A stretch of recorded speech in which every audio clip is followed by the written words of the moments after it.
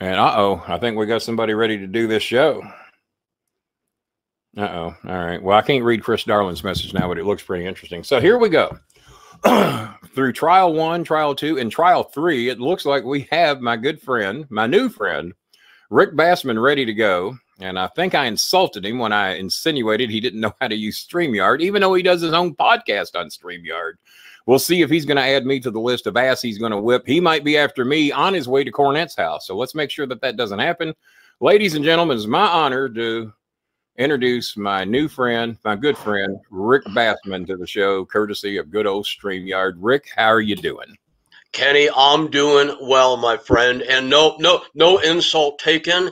And my list of people's asses I want to kick is it's one name long and one name only. One name so long. I'm making sure I got my green screen. Do you see what I've done in your honor there? The green screen is taking a beating tonight. We've had 3 dogs roughing on it, but that is a beach somewhere in Honolulu, Hawaii. Look at that, man. That's beautiful. That is a different island, the one that I live on, but yeah, it's the same state, and that's a good thing. Well, for the FBI would not give me the exact island that you live on. They said for security purposes and for certain reasons, just in case Jimmy Xanaxed up, wanted to come over there and Duke and go Duke to Duke with you, which we're pretty sure he will. I don't know if he's watching the show. Did you see me call Cornette just a few minutes ago? Oh, no, I didn't know you did that, man. I've been trying to log on for the past few minutes. Oh, my God. I apologize for the weird lighting. For some reason, I couldn't get on my iPad. Yeah. So this is my laptop, and I can see the lights blown out behind me, but I'm doing my best. Yeah, they say the #1 rule in video podcasting is never have the light behind you, and you said, fuck that. I've got all the light behind me I'll ever want. Well, you know what? That's outside on the lanai, and it shouldn't be like that. So I'm going to keep trying to adjust as we are going here. There you go. That's a little bit. That takes a whole lot of that light out of the back of your head there, so that's good. That's a little better. And let's see. Rick looks like he will. He says Rick looks like he will tussle. Well, didn't you tell me when we were getting to know each other for a couple hours the other day? Didn't you tell me you've been in like 400 professional fights? Oh, me? No, I don't know anything about fighting, Kenny. I took one orange belt class when I was 6 years old. And this girl, like, she slapped me and I ran away crying, and that's the last time I've ever been around a fight. Well, God damn it. Okay, well, yeah, I've been false billing you, Rick, because I was all over Twitter today saying one of these guys has been in 400 professional fights, and the other one's talked about being in 400 professional fights. No, you know what, Kenny? If I had to count, fact is, it probably would be somewhere between 400 to 500, which sounds like an absolutely insane exaggeration. It sounds like a lot of yeah, even if I told you how it happened or how it started, you'd understand. But that's a pretty accurate number, I would say. Yes. Okay, all right. Yeah, so I put that out on Twitter, and when I called Cornette a little bit ago, and that will be towards the end of hour 3. I took a 15-minute break before I called you because I've had two pizzas sent to me tonight that were sponsoring feeding me and getting me something to drink during the show. They sent me a Diet Mountain Dew, which was very nice of them. But I think one guy didn't know the other guy had sent pizza. So I've got a shitload of pizza in the kitchen that'll take me 4 days to eat. So we'll have to see. That's a beautiful thing, man. It's nice that you have that fan base. By the way, for the cancer surgery that we're trying to raise $1,200, and we're right now at $898 on day 1. So not bad, not bad. And plus, I'm donating my whole Patreon account, but we're trying to raise enough money for the surgery and to feed roughly about 10 families over there. It's amazing. If you've ever been to the Philippines, and knowing you probably have, you can feed a family of 4 over there, at least rice, where they got something to eat. For $50, you can feed a family of 4 to 5 people for about a month. Buys about what's the situation here that you're with the cancer? What's going on? With the cancer situation, I got a young friend over there. Her name is Jeannie, and I don't want to reveal the last name because the last time we raised money for her a few years ago, she had to have a blood transfusion. And and we verified it. We called the hospital and everything, spoke to the doctors to make sure nobody was ribbing us, because obviously in this business, everybody's fucking trying to scam everybody, and you know that. Fans and workers alike are all trying to fork each other.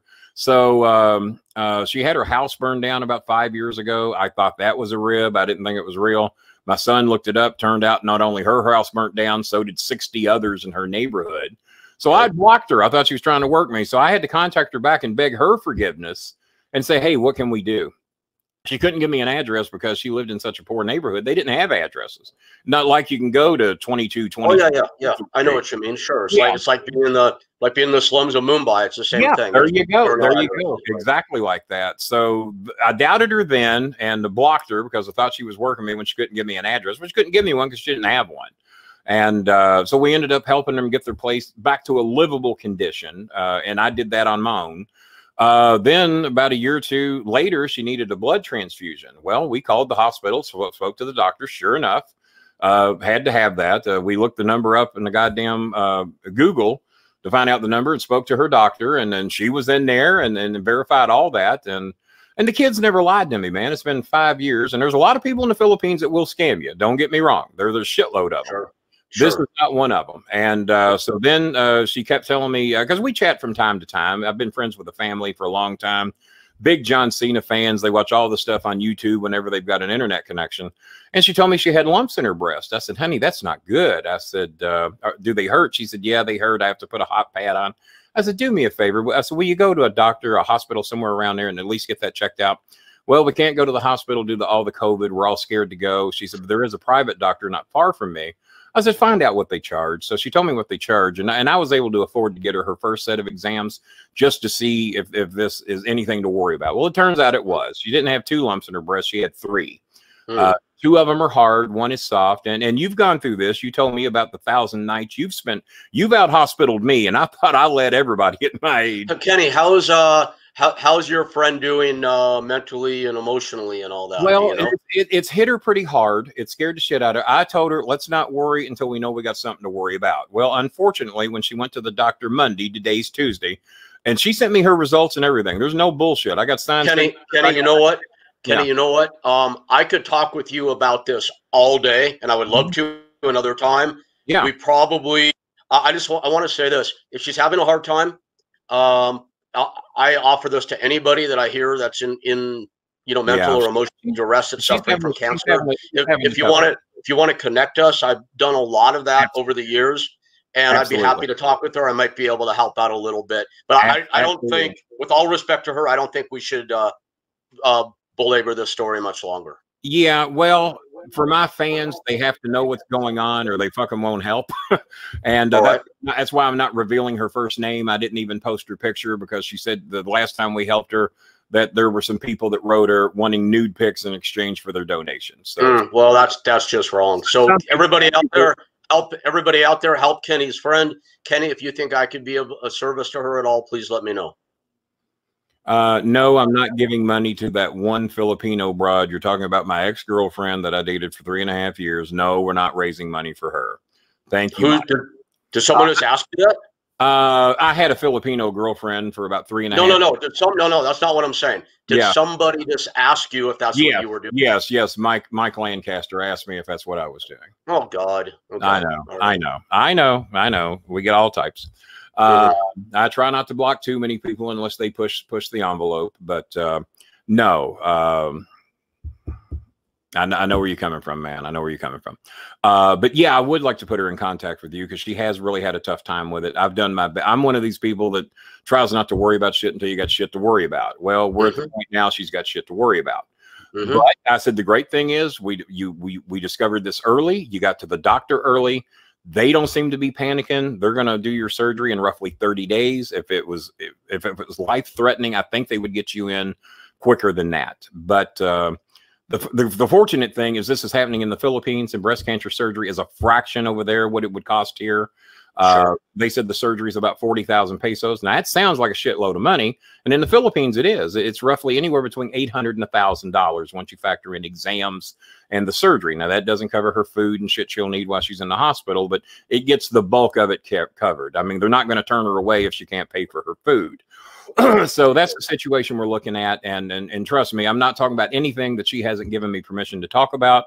She just didn't want her whole name on because we got some assholes that she said some of them actually sent her dick pics in exchange for her to send nude pictures before they would donate. Oh God! And let's face it, they weren't going to donate anyway. So yeah, that's distressing to even hear that. Well, please send her my best if you will. Absolutely, absolutely. She knows I'm doing a show with you tonight. She's going to be blown away because we never dreamed we'd raise as much money tonight. We thought it might take actually a couple of 3 weeks to get it, but we had one donor tonight who's matching dollar for dollar what we raised tonight, and he said if you raise 600, I'll donate the other 600. And he's good for it. He's done that with us on charities before, and he knows that every dime that we raise and then some goes to help the people that we're trying to help. So thank you much for being a part of the show. And but we've talked about that. We'll talk more about that off the air. I will put you in contact with her. She's on Messenger as well, so I'll put you in contact with her. But yeah, it's somebody that's been through this would be good for her to talk to, because I can, I haven't even had it much in my family. I don't have much I can give her. So I really appreciate you making that offer. It's very kind of you. Making those kind of connections, and I think it's a really important thing in life in general. And myself and my close friends, guys in this business like Tom Howard, for instance, we do this regularly. We make a point of it. We see people on social media, just like you do, that are going through some very, very distressing things. Yeah. So anywhere from 3, 4, 5 times a week, I'll write a personal message, whether I know them or not. More times, often not, I don't know them. Right. And I'll say, hey, you don't know me, and this is unsolicited, but if you feel like I could be of service, I would just love to say hello, because I think I might be able to help out. Yeah. And it's really just more, lending an ear, I think. And if you have a similar experience that you've been through, that helps for sure. But, charity, if we want to call it that, it's an interesting thing. Because it's we always do for ourselves. People say charity is unselfish. Charity That's begins not true. At home. You hear that a lot. Charity begins at home. It's not true. It is selfish, because if we do something good for somebody else, it feeds us also, and that's okay. Oh, yeah, that's a great thing. We talked about that in my show earlier. I tend to do a lot more outreach on people with cancer than anything else, just because I've been through that. That's all. You've been through it. You can talk about it, and I can. I talk to people that are going through weight loss surgery. I went through it recently, 15 months ago, and I got people that are scared to death to do it, and they tried to scare me. I mean, they terrify you to go through weight loss surgery, because first thing they tell you, it might not work. Second thing they tell you, well, you could lose your hair. 40% chance you're going to lose all your hair. Well, I didn't have much to bring to the table anyway, but my hair. I wasn't too thrilled to lose it. And I get calls all the time. There's 2 or 3 that are in the chat room tonight that are either already gone through weight loss surgery or are going to go through it. And I even had an ex-girlfriend call me and said her boyfriend is terrified to have it. And Kenny, can you talk to him? I said, well, absolutely. She said, well, he thought because, he's with me now. I said, hey, that was a long time ago. Don't worry about it. Have him call me. If I can be of some help, let me be of some help. And the other thing, well, the other thing is good for you, Kenny. And shout out to Butterbean out there who just had weight loss surgery. Butterbean just had it himself last week. He's recovering well. What should we move on to, Kenny? What do you want to talk about? You're my guest. You guide me. I said you guide me, and I'll go there with you. What do you want to talk about? Oh God, I don't know. Let's see. You and I have we've been somewhat in the same sphere for. We have. My son. I thought you asked me what I wanted to talk about. I'm going to be rude for a second. I can just sit here and listen to you for the next hour and not say a word if you want. Well, my fans would probably rather. They hear plenty of me. They hear plenty of me. My son couldn't be here tonight. He got called into work early, so he's in the process of getting his butt into work. He does night shift security work. He's pissed, man. He was dying to get to talk to you, but I told him we'll make sure it happens on another show soon. You're always welcome on this show anytime you want to come on. And I really doubt we're going to cover everything in an hour that we probably got to cover, because you're right. We've been in the same sphere for a long time. I didn't talk to you because Cornette hated you. And I always tried to honor, well, if Jimmy hates him, I guess I probably should hate him too. Well, I didn't hate you. I didn't hate Russo. I just didn't know you. All I knew is the Cornette side. And shit, I knew 10 minutes into talking to you when you sent me a friend request on Facebook. You were tracking me down for a reason. And you thought that you didn't even know that me and Cornette hadn't spoken 4 years. You didn't even know that, but you reached out to me anyway. And we had a great conversation, a couple of hours. And can you see the comments? You know how this works, because I want you, if you can help keep an eye on the comments, if you see an interesting question you want to cover. Yeah, you know what, Kenny? No, I can't see them. What, not on the StreamYard screen. In any case, what platform are you on? Are you on Twitter, Facebook, what? I'm on all of them. I'm on, well, not all of them. I'm on Twitter, which is Periscope. I'm on Facebook, and I'm on. So is this streaming on your Facebook right now? Yes, it's on my Facebook right now. We're on. I should probably be able to see the comments there. Then I would imagine you could. Now you won't see all of them. Now most of the people are on YouTube. Most of it tells me, as you probably know, where they're from, and most of our viewers are on YouTube. So let me look through here. Rick, sorry, is the host of this.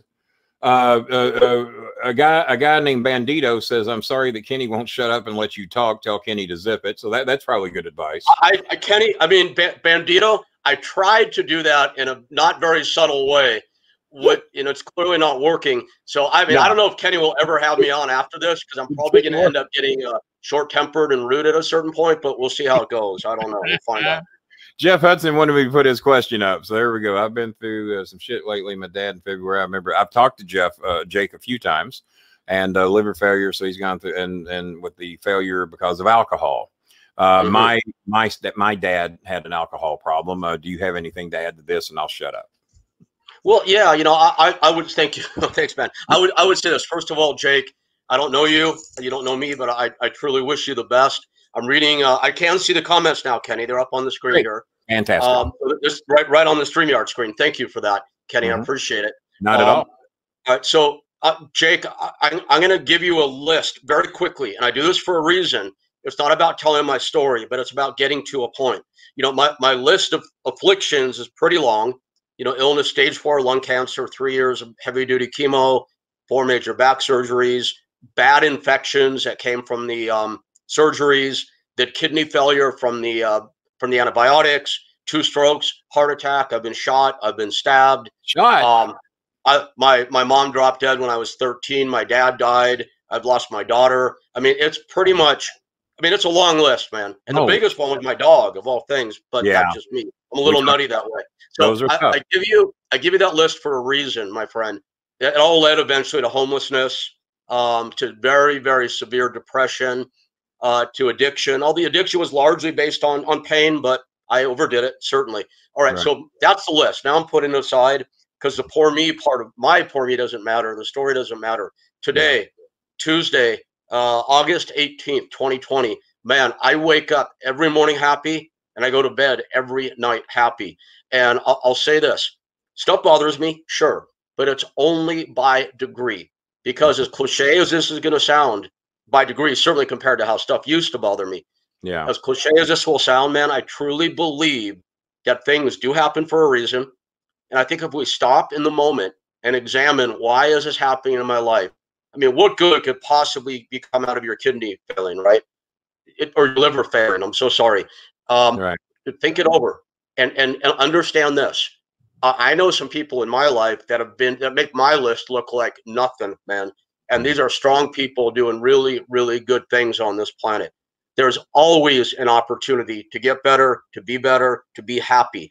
I can't give you the whole recipe here, or else I'll talk the whole time, and Kenny won't get to say a word. Oh, well, I've been on 7 hours. I'm good. All right, you're on a roll, my friend. Suffice to say, Jake, there always is a way to a better day and to happiness, man. We can get into that in more detail, more length another time, but I at least wanted to say that.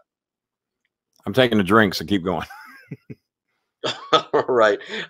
That's a long discussion. That's what we do on my podcast, Talking Tough. We talk with people who have been through the worst of life. I had a concentration camp survivor from Auschwitz on not long ago. Oh my. She's 91 years old now. She has all her wits. And you know what we got to talk about? Like what boy she had a crush on while she was in the concentration camp. Oh my God. Interesting. I mean, because the point is this. And we talked about her experience there and how horrific that was, obviously, and my heart goes out to her for that. But there's always the opportunity for life, for something good, and even what appears to be the most horrific of circumstances. That's the point of that. So, Jake, I wish you the very best, man. Stay strong, do your best, seek out good, positive stuff. Try to ignore the news as much as you can. Ignore the bad news, certainly. Surround yourself with positivity. That's the best advice I could give. Well, Jake Hudson just said, thank you so much for what you did. Laura Walker says, Kenny, you're a stud. Thank you for this wonderful stream. Hey, thank Mr. Bassman for showing up. He had every reason not to, knowing who I used to be affiliated with. And we were kind of reaching out to each other, to be honest with you. And it's been an interesting show today. It's been an interesting, we're in our 8th hour now. And hey, man, depending how much time you got, if you want to go over a little bit, shit, I've been here a long time. I've been here since 3 o'clock. We can go a little over if it's necessary. And especially if it helps somebody. And I'm not very good at shutting up, but I'm going to work on it with you today because you're a good talker as well. And you got some shit to say that people need to hear about. And so I do want to focus on the questions. Brian Alfred asked, who is my guest? My guest is Rick Bassman. Now, did Cornette challenge you to the street fight, or did you challenge him? I know he talks. No, I challenged him, Kenny, and this is like such a weird thing for me at this point in my life. But you don't do that. You don't do that. No, man.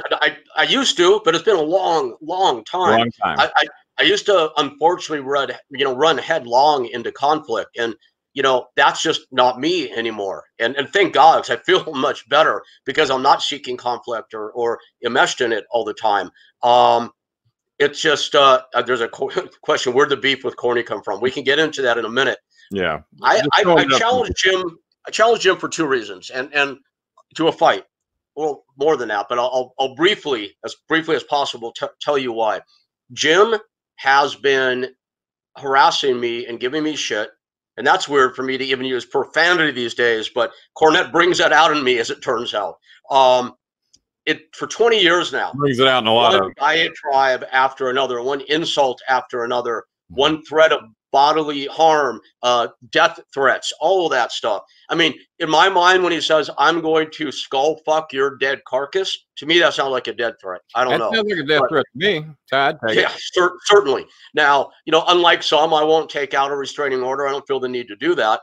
I would rather, well, he's not once and for all, just shut the guy up. I'm not going to get on face to face and talk with him because, Jim, you know way better than I do, Kenny. This guy is the master of the English language. Not that he's that intelligent. I think he's kind of a dum-dum, actually. But this guy can talk unlike anybody can talk. And he'll decimate me one-on-one if we're talking. So I already know that's a losing battle. Why fight it if I know it's a losing battle? Yeah. It might put a nice exclamation point on the end of this. I think you would hold your own better than you think, because even though I'm not going to do it, but thank you. I appreciate that. Thank you. I have every confidence you could hold your own.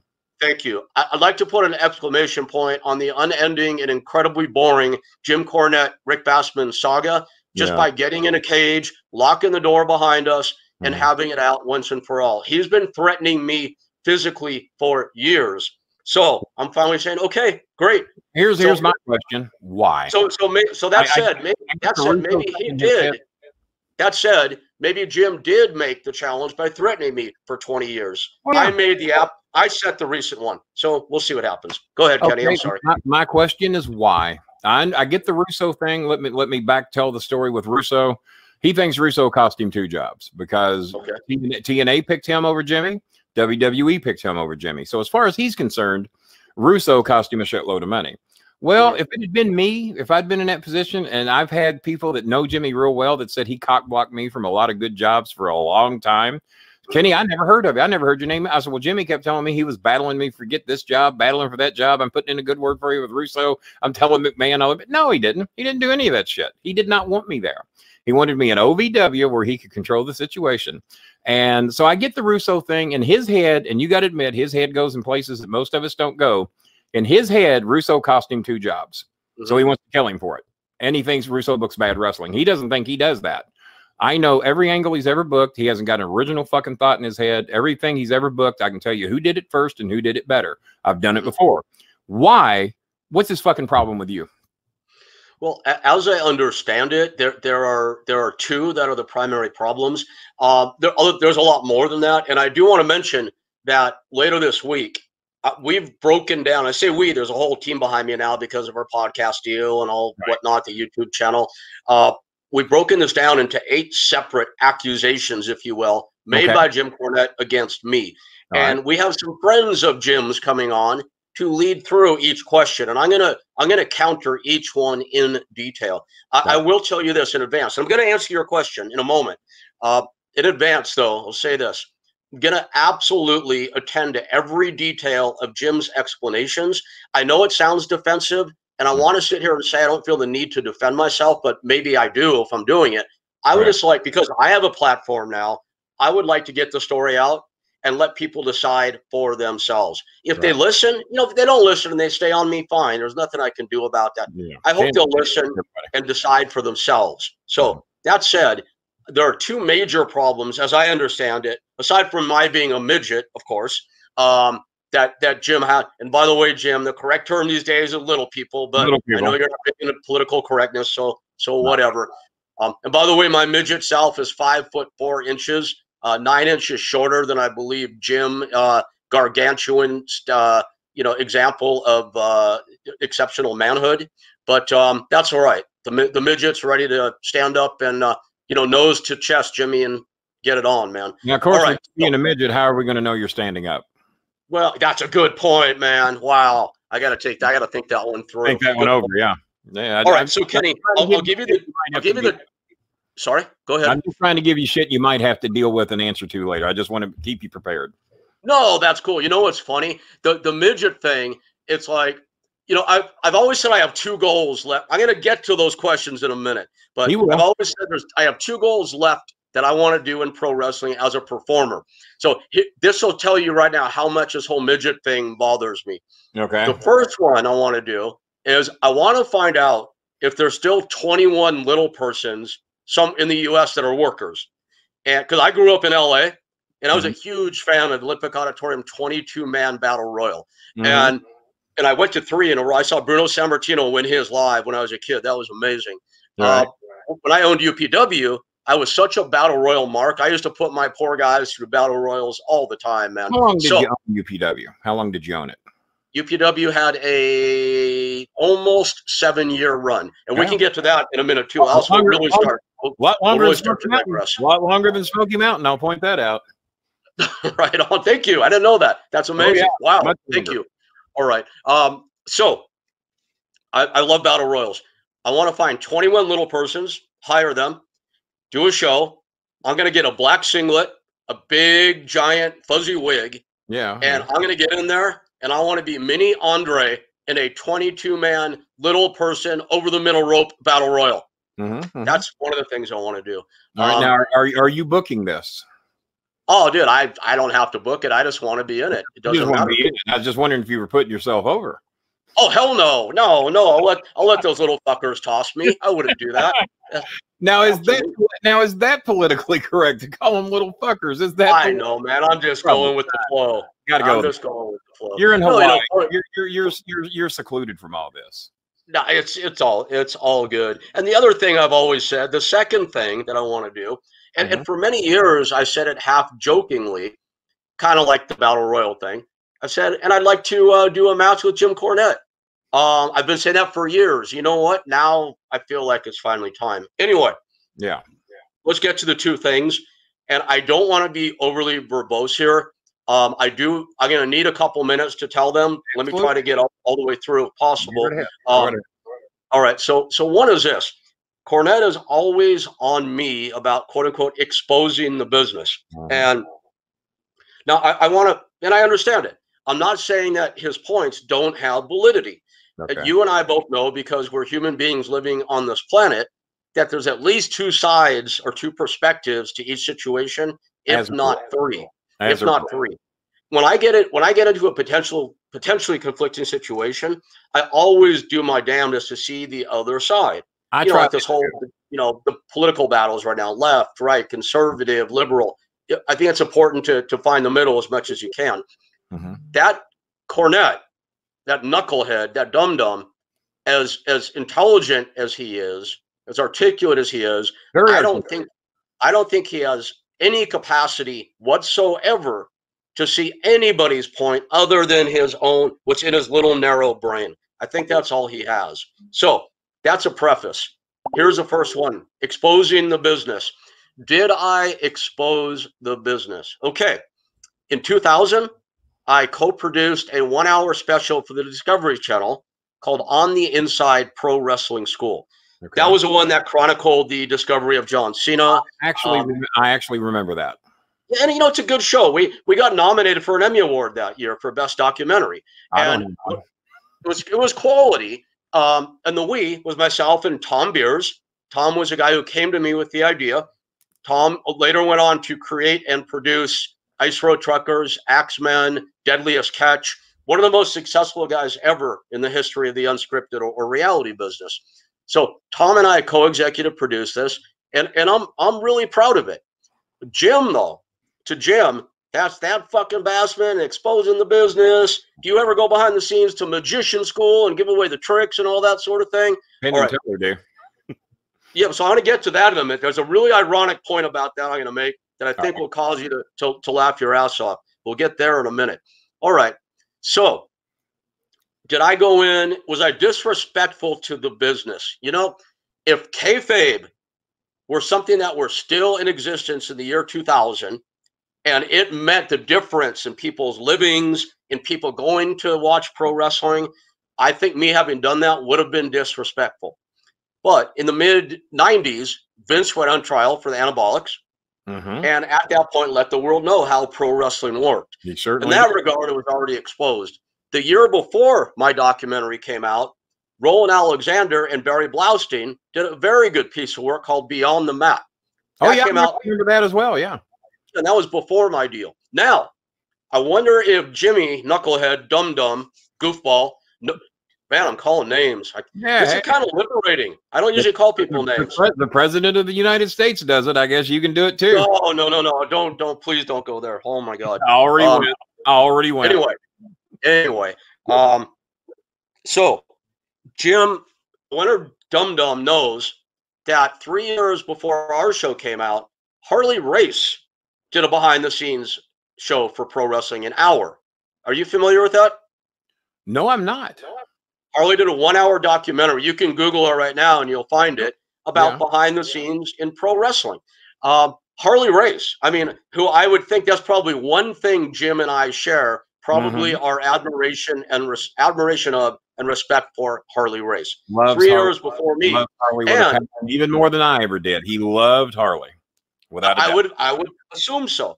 All right. So he didn't give Harley shit. He's got other issues with me, and we'll get to that. But this expose. If you look at my 1-hour show, man, it treats the business very, very seriously. It talks about how hard it is, how it takes a special type of person, the sacrifices you have to make. I mean, it's blood, sweat, tears, and reality. So did it go behind the scenes? Yes. Was it disrespectful? Absolutely not. Did it expose anything? Certainly not anything that had been done over and over again. I want to get to that ironic point.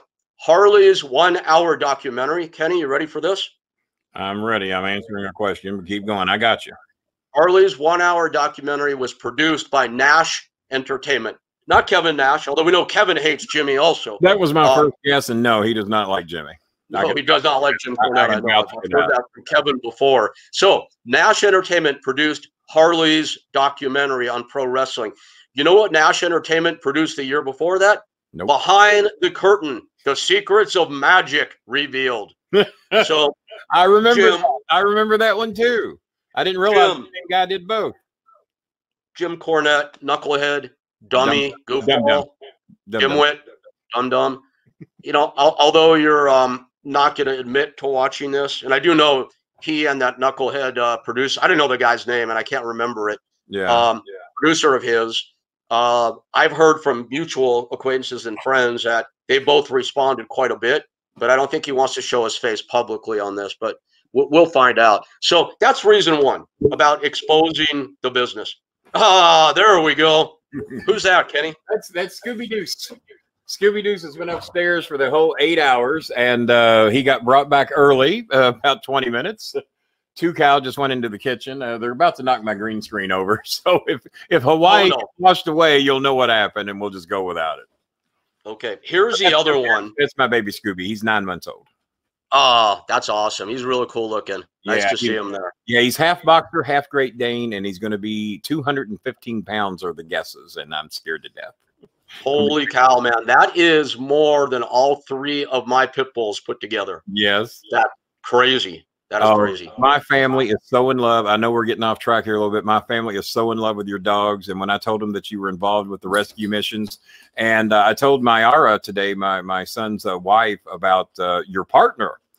We got to get into that in a little bit. I want you to talk about your partner and who you bought your first pit bull from. And I think you know who I'm talking about. Yeah, I want to definitely. That's Linda Blair, the actress who starred The Exorcist.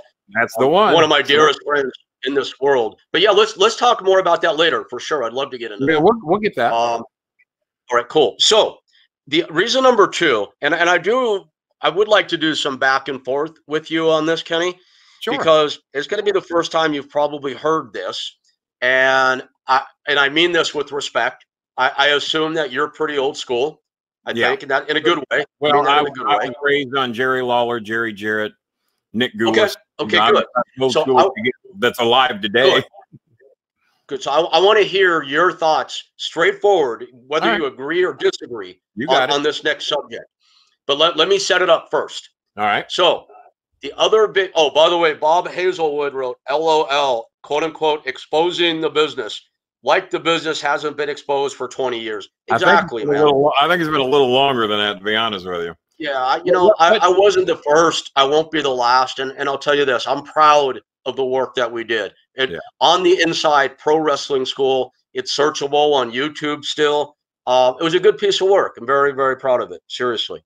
And most of the people that started, if you can star in reality, that is Tom Howard, Looney Lane, Sadist, who Bruce Pritchard thought would be great at WWF back in the day. Right.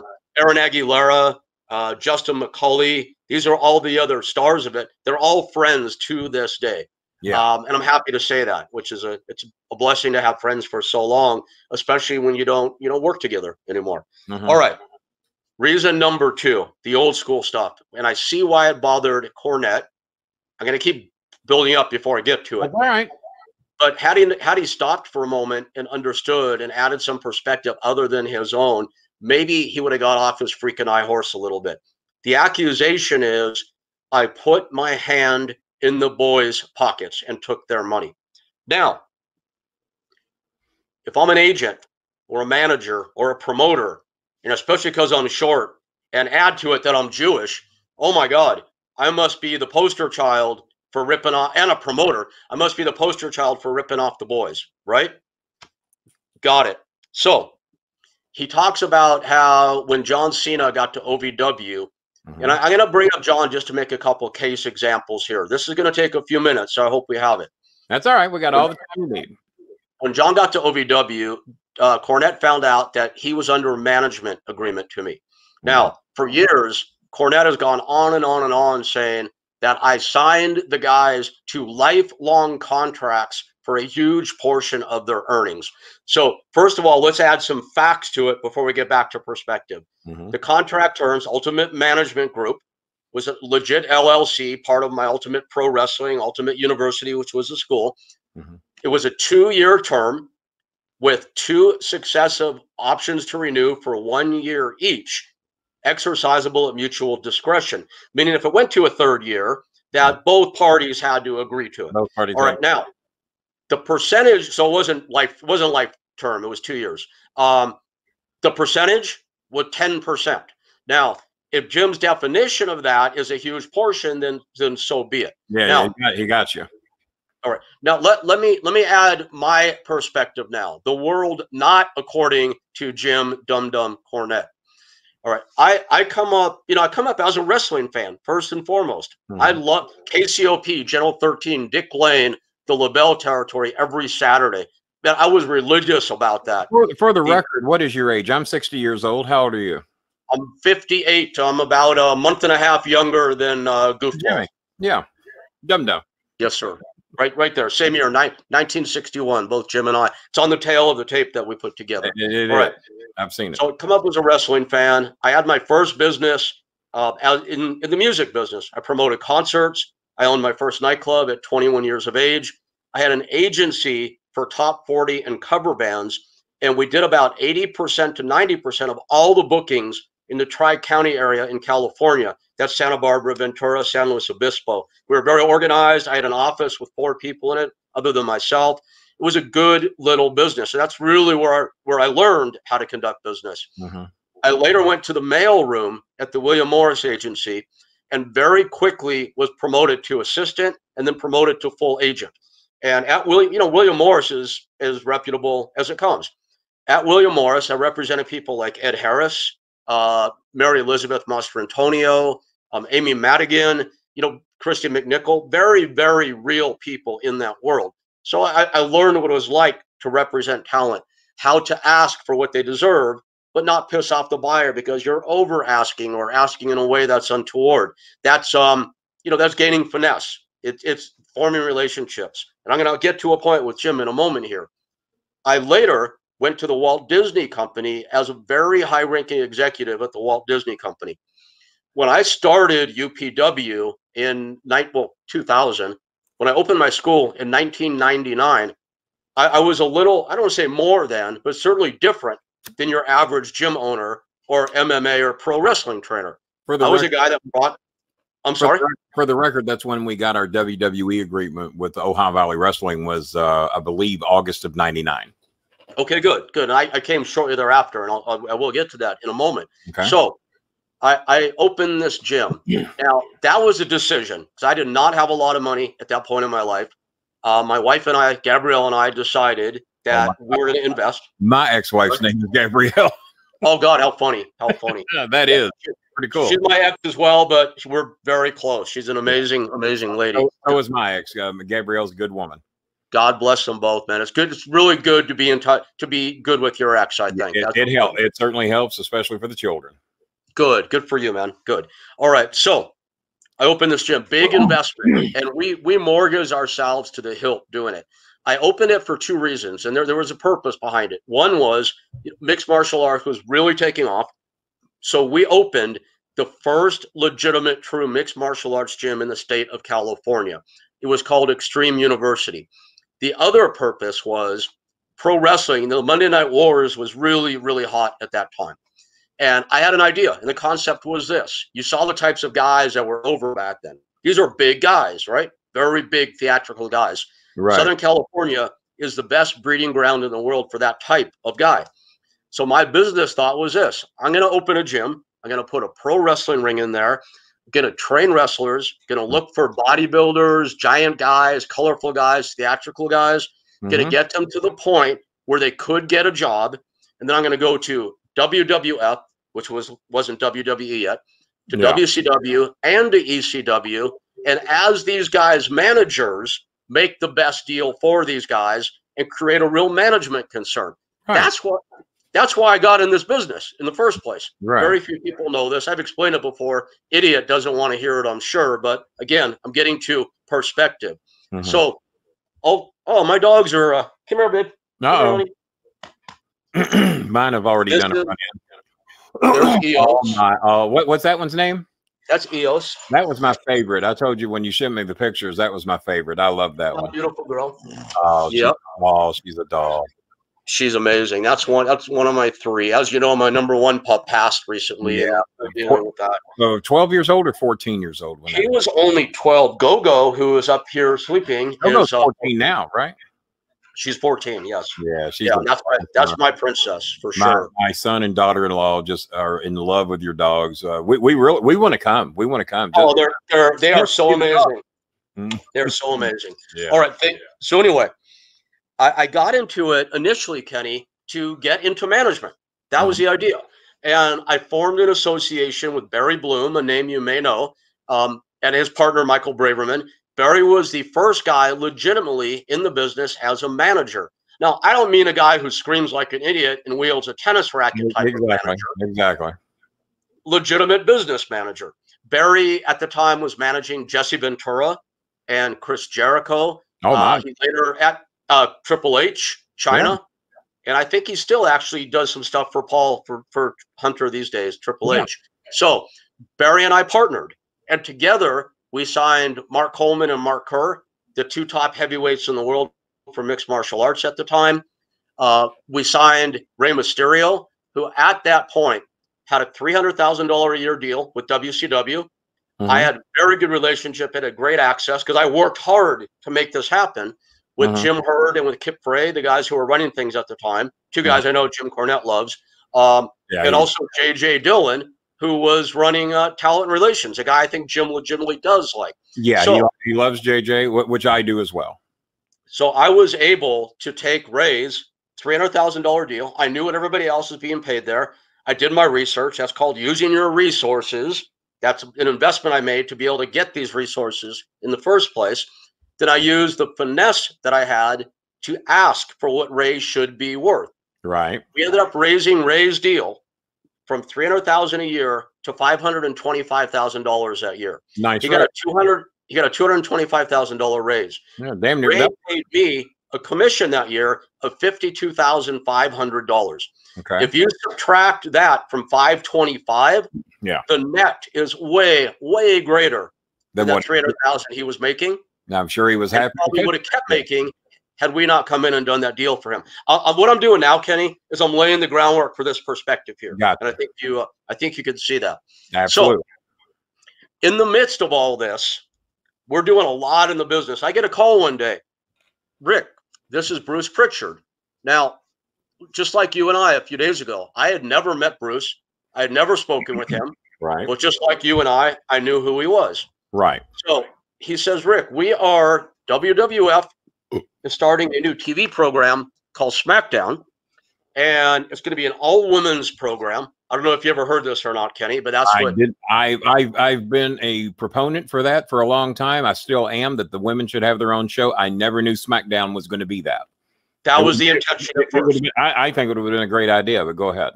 That was the initial intention. So Bruce says to me, we've heard good things about you guys. We are doing a nationwide tour looking for female talent. We're wondering if we might use you guys for our Southern California auditions, and not only your location, but can you go out there and recruit, the types of girls that you think we want?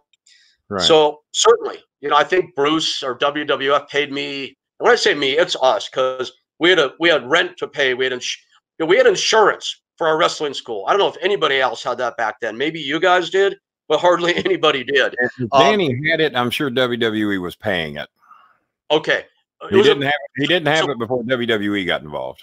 Suffice to say, we were making a large investment to keep the ship afloat. WWF, I think, paid us $5,000 fee for this whole audition thing, which was great. I probably would have done it for free, but that's not good business. So in any case, doesn't pay the bill. Would not pay. The girls we brought in would blow your mind. I mean, the top female American gladiators, martial artists, bodybuilders, fitness athletes, and Bruce and JR, because JR came with him, were blown away. Now, here is something that I did strategically while JR and Bruce were sitting in my school. I had Stefan Gamlin, who you probably remember, Russ McCullough, who you probably remember. I had dealings with Russ and Stefan. And your good friend and mine, Sylvester Turkai. Absolutely. One of my best friends to this day. I had these three guys. Let's set the stage real quick for your listeners and viewers. Sylvester is the little guy in that bunch. Oh, geez. Right. That's 6'6", 325. Stefan, 6'7", 350. He was a big boy. I mean, Stefan. Russ McCullough, 7 foot, 400 pounds, legit. So I have these three guys, Kenny, accidentally show up. And when they walked in, because we were there for girls auditions, right? So when these guys, and I had them meet out, I asked them to meet outside. Russ McCullough wasn't that pretty. No, but he was 7 foot, 400 pounds. He was that. So I arranged it so these three would walk in together for maximum effect. They came in. JR's jaw about hit the damn floor, man. I know what type of wrestler JR likes. I'm sure that impressed the hell out of him. So I introduced football players. Oh, yes. So I introduced them to Bruce and JR. And JR or Bruce, I don't remember who, said, "You guys didn't happen to bring your gear, did you?" "Oh, why, yes. As a matter of fact, we did.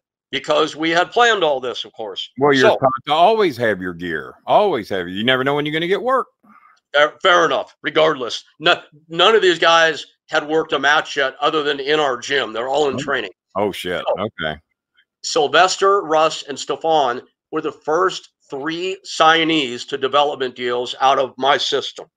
And that started a relationship which ultimately led to UPW, my organization, having a development contract with WWF. Now, you know, SHIT. In the beginning stages, wasn't it you, us, Memphis, and Cincinnati? Weren't we the primary 4?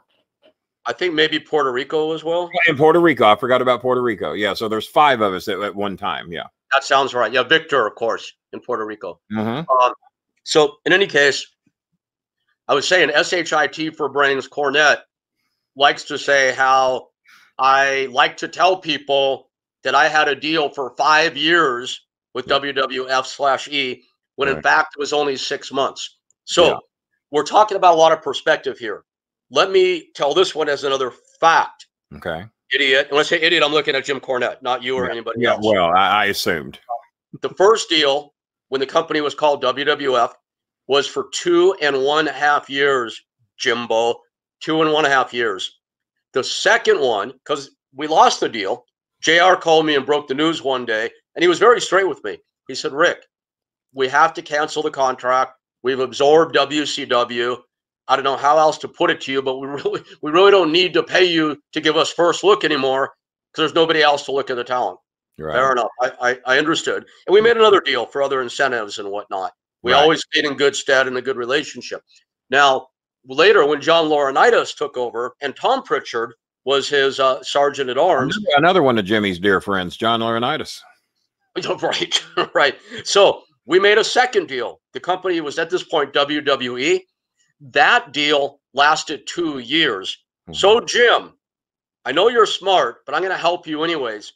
2.5 plus, Jim, 2.0 equals 4.5 years. Same number I come up with. We're both kind of smart, I guess. All right. So, Jim, in some places, you are absolutely entitled to your perspective. We're going to get back to more of the hand in the pocket thing in a moment. It's a long build, Kenny. I know this. That's all right. I got all night.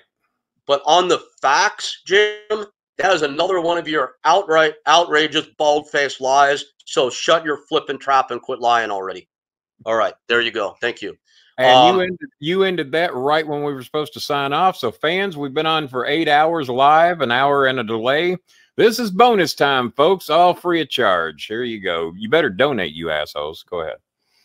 Is this all right, Kenny, to stay on? Oh, absolutely, man. I feel fine, and you're making some great points, and you've done something that no other guest has been able to do. You've been able to make me shut my mouth for the most of this hour, so you're doing great. Keep going. And I apologize if I'm being rude about that. Just trying to get the points, man. No need. You're doing exactly what needs to be done because this is a forum to let you get out your side of the story. And we know there's a lot of Cornette trolls that come here, and if they're not here tonight, they will be here tomorrow. So that's fine.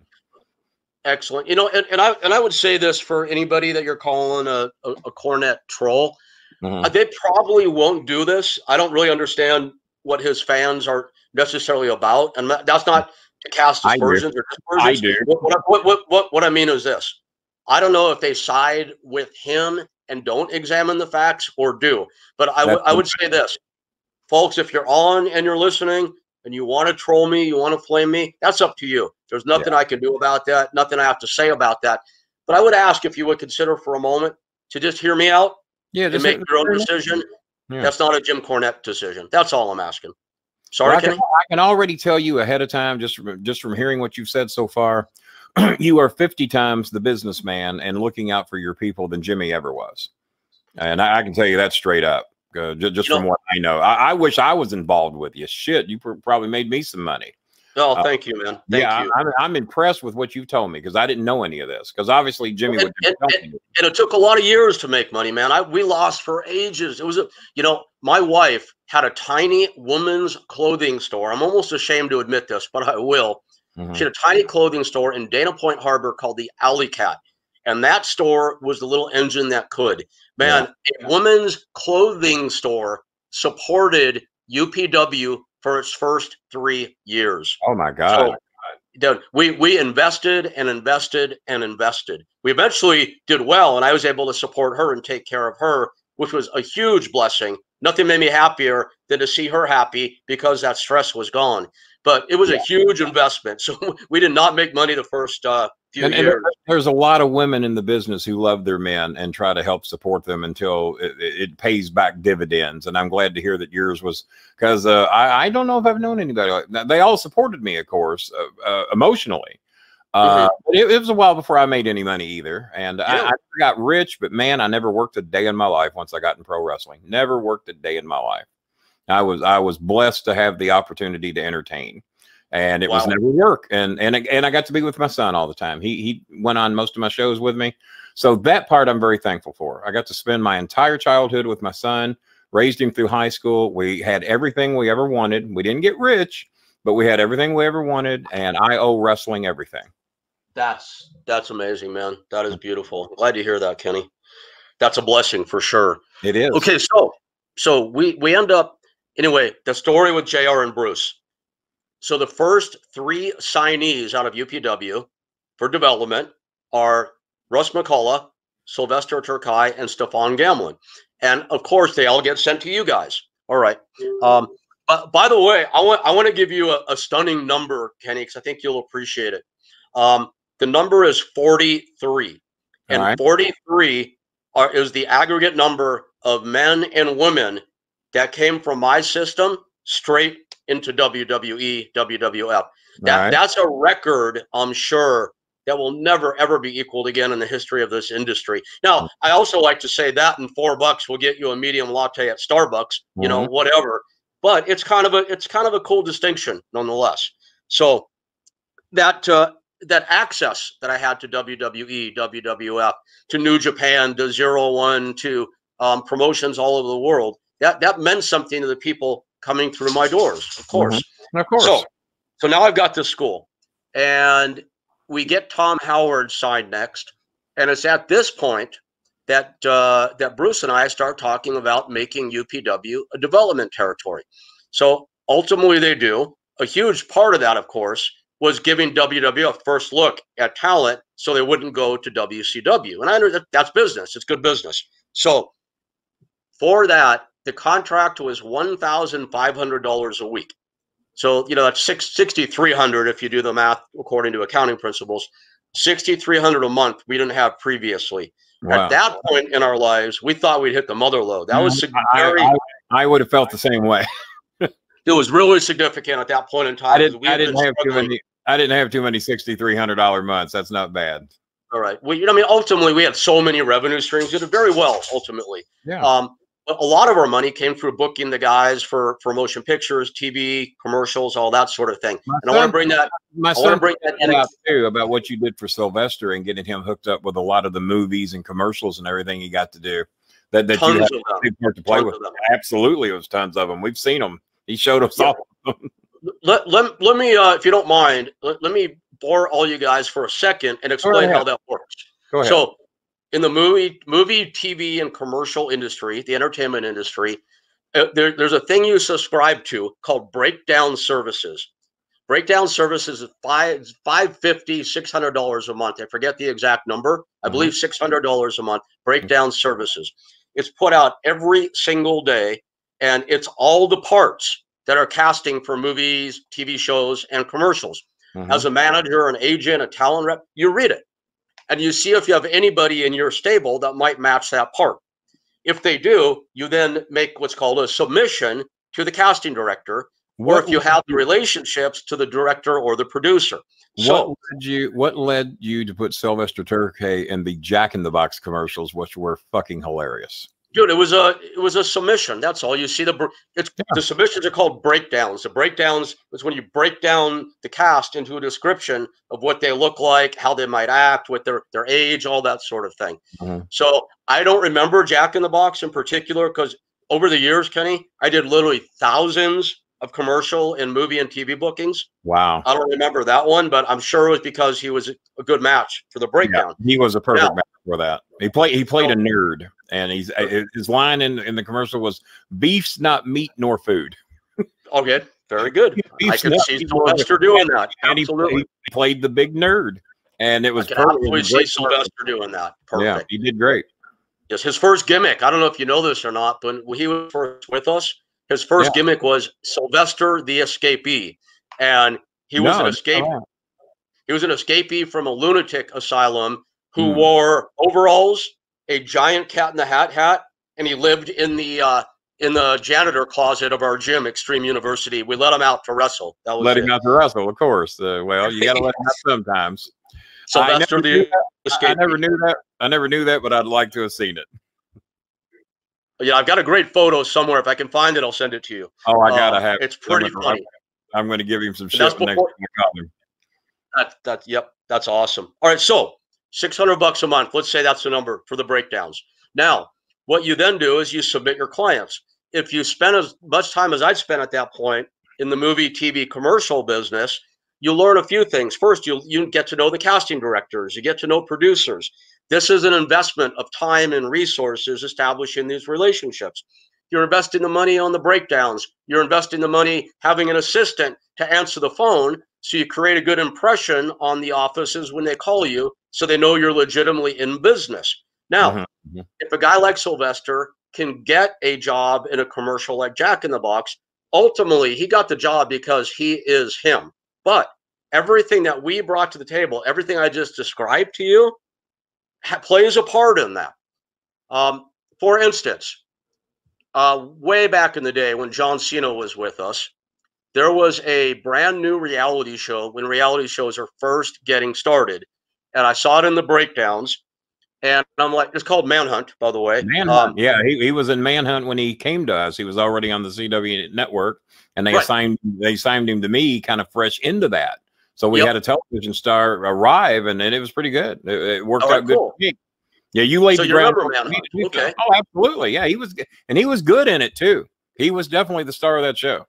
Well, you know, and you can, I mean, John's going to be the star of anything wherever he goes. That's just what he is. You and I both know that. Absolutely.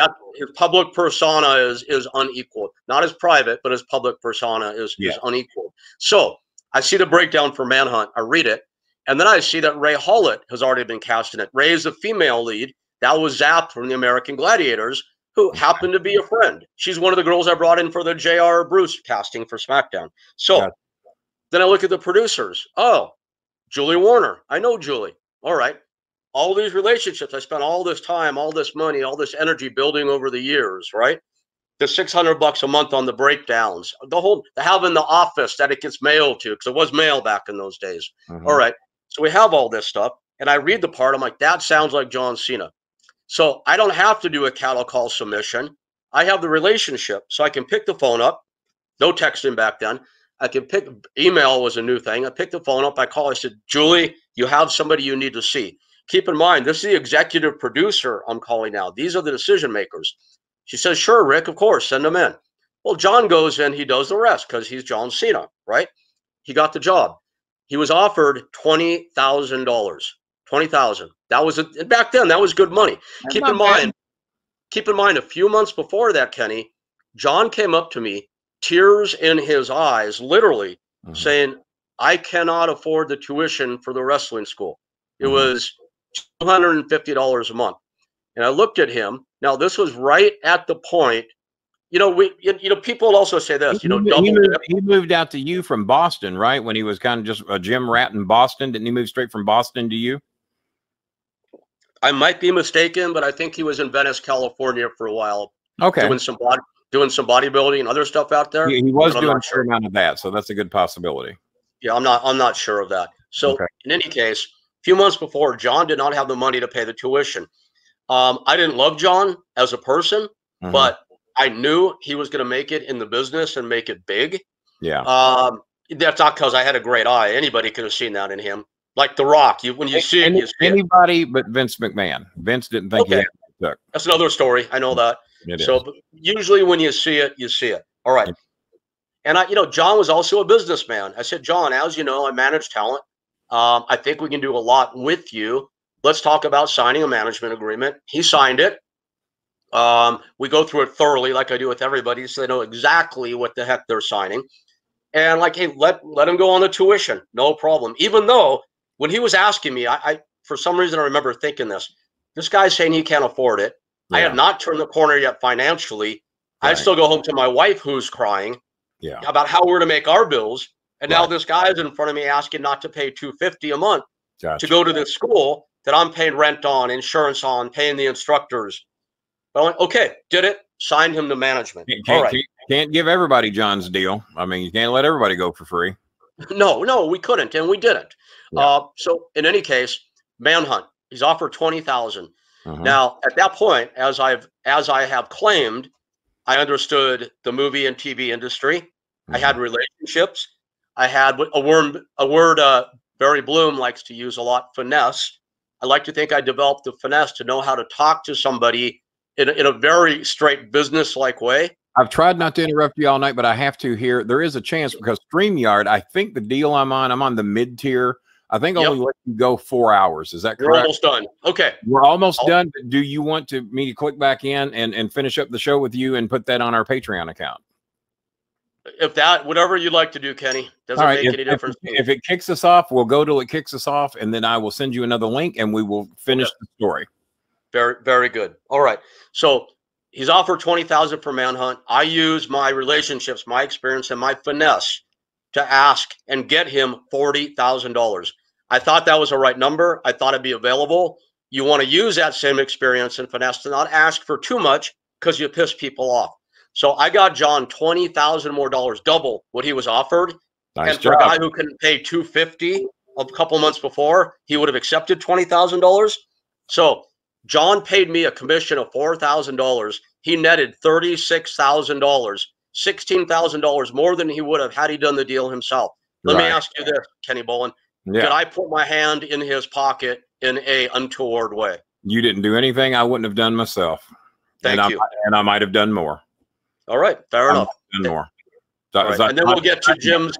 If we don't get cut off, we'll get to Jim's gripe about my taking the boys' wrestling money. We can get into that. If we don't get cut off. The person I'm raising the money for wants to know how everything's going, and because I don't think she has an internet connection to see what we've done, and she's checking to see if. So I'm just letting her know we're still doing the show. But this is the girl we're raising the money for. And but yeah, so far we're still going here. It looks like I just said good stuff. I said God stuff. I meant to say good stuff. So let's do that. I'm impressed with your story, man. I'm so glad I've got you on. Because this is good stuff, and it's giving you a chance to tell your side of the story. And you're exactly right. The true trolls aren't going to give a shit what you say. They don't give a shit what I say. They all know more than me. They all know more than you, even though I've known him for 45 years. What the fuck do you know about Jimmy? More than anybody on the fucking planet. That's what I know about Jimmy. So I am so happy to give you, and have you noticed, and then we're going to get back into the story, and if we get cut off, we'll do the rest of it on Patreon. Have you noticed how many fucking people Jimmy hates and how many people hate Jimmy? How many people hate you? Yeah. Jimmy, how many people hate you? How many people hate me other than people I've blocked on Facebook and Twitter? Yeah, Kenny, you know, and I got to tell you, it's a lot. I don't know how many hate him, and I don't know exactly how many he hates. I know it's a lot, but, you know, I got to tell you, it's a lot. With all his attacks on me, I've got to tell you the thing that probably bums me out the most. Sure. And makes me saddest of all. And Jim, if you're out there watching this, I'm going to ask you to please help remedy this situation. Sure. Jim, I'm asking you, Jim, from the bottom of my heart for a favor. As a man, Jim, if you know what that is. I've seen you rank the people you hate the most. Please, how do I make it to your top 10, man? Please. I feel so sad I'm not in this top 10. That bums me out. Ken. Does anybody know if me and Chris are in the top 10? Because buddy, you're in there. You're for sure in there. I'm in. Okay. And he hates, I don't think Chris is. No. He hates my son worse than me because my son's who got me and Russo together. So maybe you're not in there then. I know Russo's in there. Mark Madden is in there. I don't think I'm there yet, but he's made it clear he hates his son worse than me for two reasons.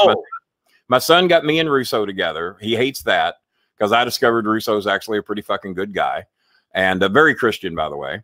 And that's the point I was making to you the other day. I'm an atheist, and it's amazing how many Christians I am dear friends with.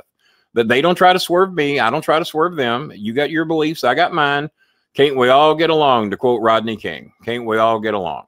And I think we can if we understand each other's differences. And but Jimmy doesn't want to understand anybody's differences. No, and he's always been that way. And wrestling made him worse. He was bad enough as a kid, but he was my friend. I always defended him. I always made excuses for him. He's even said that about me because we stole that line from Lance Russell. I've been making excuses for you, Lawler. We stole that from Lance Russell. And wrestling made him worse. Bobby Eaton told me that wrestling made Jimmy worse. Bobby told me that Louisiana ruined Jimmy because he had so much heat down there. In the locker room and out with the fans that he feared for his life every damn night. And he said the Louisiana territory ruined Jimmy. And there's been others to back up that statement as well. Really? Yeah. Wow. I want the fans, by the way, Chris Schmidt or Jay Rillix, whoever's watching, if for whatever reason this show ends, please let me know on Messenger so we're just not sitting here talking into dead air. So keep the comments coming. And if this show ends and you guys aren't getting it, somebody write me on my inbox on Messenger and say, hey, Kenny, we're not getting the show. And then Rick and I, as long as he wants to talk, I'm listening. But Kenny, if they're not getting the show, they're getting they let us know. Yeah. Oh, they can tell me on Messenger. They can write my inbox on Messenger and say, hey, Kenny, the feed died. And Chris, Jay Rillix or Chris Schmidt or one of these guys can write my inbox and tell me. But yeah, Kenny, what I'm trying to ask you is this.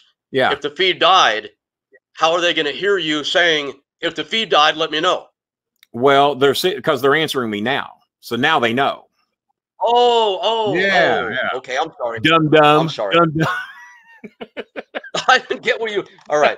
So we're still live. You're saying we're still live. We're still commenting. Let me wrap up my last John Cena example for now, because I think this is the guy Jimmy always brings up in connection with me. So I signed John to this man, and I love this because there's not two people on planet Earth that I know of that are more instrumental in the development of John Cena than me and you. And until 2 days ago, you and I never spoke. I know. Fair enough. Okay, so other guys too, Tom Howard, probably Jim Cornette himself, John more than anybody, but we all played our part. That's for sure. We all played a part. No doubt about it. All right, so now it's time to get guys signed to WWF again, and we had a whole bunch that Bruce and JR were interested in. Now, back in those days, Kenny, they actually used to FedEx the development deals to my office, to me. And it was so fun because I loved handing them out. It was like, hell yeah, what a high that would be. So fun to do that. I didn't get to do that. That's cool. We'd make all the students come. We'd sit everybody down. We'd have celebrate. It was so fun. Oh, hell yeah. So as another way the world changed, Jim, old school Jim, who can't stand the world changing. I'm sure Jim says, well, when I came up, the boys paid their own way and they traveled in the car and they ate tuna fish and they had to work for free and on and on. So anyway, you did. This is the point in the business I'm talking about now in the early 2000s. The first time wrestlers were actually paid to train. It was a change in the industry. Yeah. So that changed things dramatically. Yes. And it's still being felt today. So I don't know. I'm sure you remember this. The average development deal back in those days was $300 a week. Now, what year was that? And I'll tell you what it was when they got to us at Ohio Valley. Well, they came to you under the same deal. I know that because maybe it raised when they got there. It did raise, and I'll tell you how I know for a fact it eventually raised because Rico had to ask for a raise because he wasn't making enough money to support his family in Vegas and also live here. He was trying to keep two families going. But Randy Orton got recorded once. He was up in the crow's nest, and Danny had the cameras and the microphones on. And Randy Orton was recording, I hate this fucking shit. I'm only here for the $750. I hate wrestling. Yeah. So eventually everybody, anybody that had promise was getting $750 a week. If they were kind of borderline on you, it was about $500. And then you had the Brock Lesnar deals, the Big Show deals, and the Mark Henry deals, which were and the Sylvester Terkay deal. I had a better deal than that. Yeah. I remember he was driving a brand new Lexus when he got here, and there wasn't too many of the guys that had a brand new Lexus. Dude, Sylvester's initial offer, I think, was higher than most. I believe the initial offer was $500 a week. Yeah. We got, and when I say we, this is me and Barry Bloom. And we did a lot of work on this deal. Oh my God.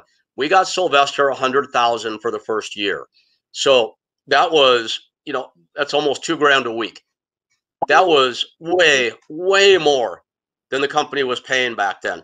And I know Jim, you know, Sylvester, you know, I'm the sweetest guy in the world, and the most agreeable guy in the world. So he would agree. If they had told Sylvester, "Hey, Sylvester, your deal is $300 a week," you and I both know he would have said, "Okay." He would have done that. He certainly would have. So Barry Bloom and I worked our freaking asses off on that deal. It took a long time to get that deal done. We had to call up all our experience, all our resources, all our finesse. We got Sylvester $100,000 to start. He paid us, you know, if it was 2,000, let's say 2,000 a week for mathematical is 1,800 and some dollars. He paid us 10%. Was it worth it to him to pay us at 10%? I would certainly think it was. Yes. And Jim, of course, got on Sylvester, Jim Cornette, got on Sylvester's back when he got out there to kill his deal with us. And Sylvester told me that. He was really upset about it. Yeah. You know, Jim, the world changed, buddy. Pull your head out of your own butthole or whatever. I'll tell you this right out of Sylvester's own mouth. He absolutely loved and adored you. And I don't know how much contact you still have with him, but every time Jimmy would badmouth the deal, he said, "Man," he says, "Bassman ain't getting anything he didn't earn, and anything I'm happy to give." And that's exactly we're still in touch. He's a good man. Exactly what he told Jimmy. And he never, ever had a bad word to say about you or the deal. And he said he was more than happy, and he'd do it again 100 times. Appreciate that. That's nice to hear. Thank you. Yeah, we're still in touch, and I think we always will be. I'm sure of it. Rob Baker says he had a Turkey action figure. I don't even have one of those. I gotta look into that. I'd love to have. I'd love to have the old guys. The only one I have is I have an old school Roddy Piper action figure. I'd love to have this. one. The question came up earlier, and being as we're still on the air, and I don't know why, because we shouldn't be. But a guy, Chris Schmidt, asked earlier that he knew that you had a great relationship with Roddy Piper. Wants to know if you have an interesting Roddy Piper story. Oh, God. I mean, I only met him a couple of times. I don't really have enough to give a story. I got stories that I've heard Cornette tell. Have you got a bird in the house? That's a tail waggle. I thought you had a bird. Yeah, that's one of the tails. Yes. I thought you had a bird. Roddy was one of my very best friends in the business. Oh, God. And, you know, of the guys that came from the era before. That's my baby right there. That's my baby. Yeah. No. Roddy and Dallas Page of the, you know, older school. Oh, yeah, absolutely. Yeah, I know my two best friends in the industry. And I managed DDP at the Louisville Gardens one night. Thrill of my life. I love working with DDP against the good man. We're still very, very close. He's as good as they are. They say some people be too good. Oh, look at the kisses. Oh my God, I'm jealous. I am jealous. Yeah, she's really sweet. She is. Ain't a woman on the planet Earth kisses any better than a pit bull. Oh God, no. I know. But we'll have dinner soon. And I broke up with. So go ahead. No, that fair enough. All right. So anyway, we'll get back to Roddy later. I've got a lot of Roddy stories, of course. All right. Go ahead. But let's finish it. Let's finish this boring stuff off. So I don't think anybody thinks it's boring. We still got a pretty good room in here for 12:30 at night. Fair enough. So I get Cena that $40,000, and I'll never forget. I finished the deal, and it was a pretty complex deal. I was in the parking lot of the Irvine Spectrum, going in to meet my wife at a restaurant because it was our wedding anniversary. That was Miss Gabrielle, I believe. Gabrielle. And I sat in that car while she was inside, like an idiot, not her, me, like an idiot. I kept her waiting for 2 hours while I was closing John Cena's deal on Manhunt. And after we finished it, I picked the phone up. Keep in mind now, I'm calling a guy who just mere months before came to me crying because he could not afford $250 a month. And I called him and I said, John, we're closed. So even though he wasn't my favorite guy, I still love to deliver good news. And right, of course. John, we closed it. We closed a deal, $40,000. And I'll remember his reaction to this day. Oh, Rick, don't spend all that $4,000 in one place. I mean, you know, snide, sarcastic, holier than thou. Fucking Christ. But, you know, I didn't know that, but I believe every word you're telling me. Yeah. That's a different JC for a different day. Okay. Yeah. but this is the same guy that's recently donated heavily to a couple of funerals around. And I mean, that's great. I think it's amazing. And he's in position to do it. You got to be appreciative. And we never hear from him. I know you say you never hear from him, and it is disappointing. It really it is. Right. Yeah, it is what it is. So I'm building all this up to finish the Cornette money in, hand in his pocket guy, or me being the hand in the pocket. So I used to get the contracts for development. Typically, Kenny, they were $300 a week, and a lot of guys started at that. So package arrives, and I knew what was in there. It's contracts for Justin McCauley, who later fought heavyweight at UFC. Aaron Aguilera, who had a short run as Jesus, Carlito's bodyguard. Yeah, I remember that name. Basil Bozinis, who unfortunately I managed Carlito as well. Let me finish the story if you don't mind. I'm sorry. I'll go right ahead. I'm sorry. Thank you. Basil Bozinis, who unfortunately is no longer with us. Basil passed. And John Cena. And I also knew before opening it that Aaron's, Justin's, and Basil's contracts were the standard $300 a week. Okay. I knew that John's was $500 a week. The reason I knew that is when Bruce told me they're going to get ready to make offers or send contracts, I said, Bruce, this guy is going to be a big star. He works his ass off, and he eats more than you could ever possibly imagine. Can we get him $500 a week instead of $300? Wasn't because I love John. It's because I thought it was merited. Yeah. And Bruce said, okay, we'll do that. So John paid me $50 a week in commission on his $500. So he netted $450 a week. That was $150 more than he would have gotten had he not had somebody doing the deal for him. Absolutely. And in Jim Cornette's mind, his warped, tiny, narrow little mind, his perspective, if you will, that's me putting my hand in John Cena's pocket. Well, there's always two ways to look at things, and I wish I'd have been in a position to do that. Obviously, I was just the lowly manager, and the best compliment I ever got from Cena is that for a German, some German news reporters, because a couple of them contacted me, they said, who did you learn the most from Ohio Valley Wrestling? They said, I don't know exactly who I learned the most from, but I learned how to be a heel from Kenny Bolin. And that was that's cool. That was probably the best compliment that I ever got. And nice. I was appreciative of it. It was nice to hear, because he never told me that.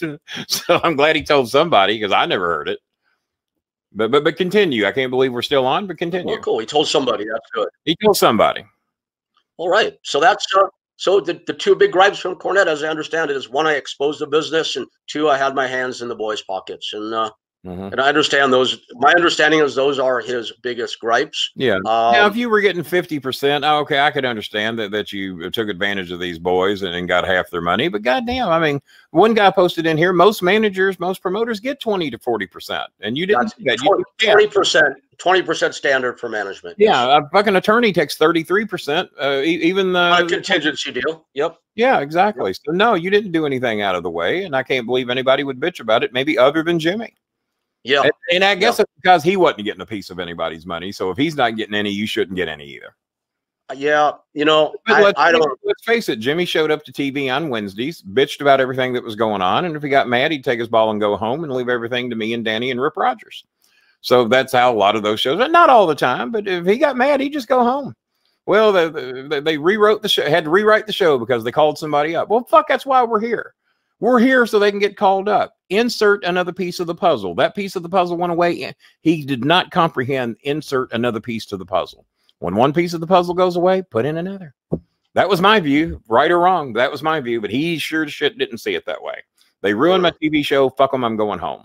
How dare they call them up? How dare they want this guy not on television? Or how dare they want this guy on television? And now I got to take somebody else off. And that's just how he saw it. And it's either his way or the highway, and it's always been that way. Okay. Interesting. Yeah, you know, I heard a lot about the way things were run down there. Of course I did, because I'd stay in touch with some of the guys. They're going to tell you. Others would come back. So I heard a lot of what you're saying. You know, one thing we heard all the time, I don't usually like to go into salacious stuff, but since Cornette has made this no holds barred and gloves off, let me ask you a question, sir. Sure.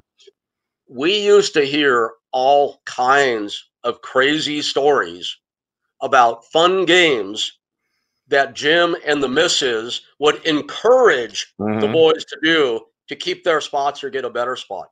All right. You want my answer? You know what I'm talking about? I know exactly what you're talking about. You want my answer? Is that stuff true? Well, I'm going to lead you to this. Rico Constantino, which I think is somebody you respect in this business. Rico Constantino, myself, and my son did a better than 2-hour show that got a little over 33,000 views in like 30 days or so, something like that, explaining who all Jimmy was calling a liar, saying this shit didn't happen. This was Photoshop, this, that, and the other. And we went on, being as Jimmy's attorney was threatening to sue me and my son because we were calling his ass out on shit we knew wasn't true. And we said, fuck it, take us to court, sue us. Then we get to subpoena people and have people brought to court to have them testify under oath. And then we'll see who the fucking liar is. And I dare you to fucking sue us. So yeah, your answer is that of course they knew I didn't want to be involved in that shit. That was just shit that I didn't want to be a part of. My son didn't want to be a part of that. But there were countless wrestlers, countless females, countless males that would contact me and say, hey man, do I really got to do this? I had a friend of mine in Philadelphia that was here for a couple of months getting her tryout. JR loved her. Jimmy loved her. We all loved her, but for whatever reason, she didn't get a deal.